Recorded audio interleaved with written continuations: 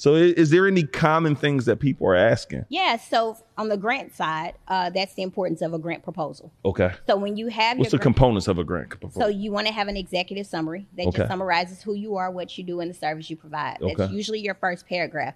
That's your attention grabber. That's when you go in and say, this is what I'm doing, this is the impact I want to make, and this is how your business or your brand can help me continue with that. You also want to make sure you have your mission and your vision. You have to present your grant proposal as if the person on the other side of the table has absolutely no knowledge of what you want to do, but you want to make them invest into you. So your vision statement and your mission statement is important. A budget is important as well. I don't want to just give you $325,000. Yeah. I want to give you $325,000 because you gave me a breakdown of how you're going to make a change or impact in your industry or in your community with that $325,000. So a budget that breaks down how you're going to use the funds is important as well.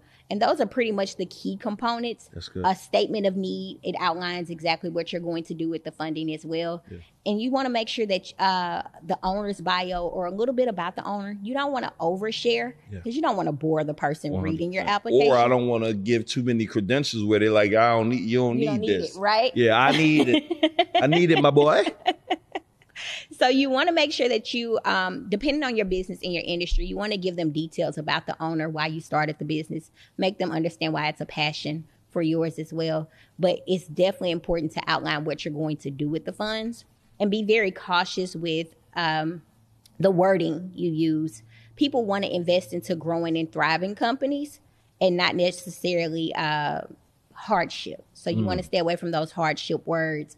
And being selfish with your response. Most people say, hey, I need grant funding because I want to start a business or because I want to purchase inventory. And they miss the key component of giving back or making a change or making an impact.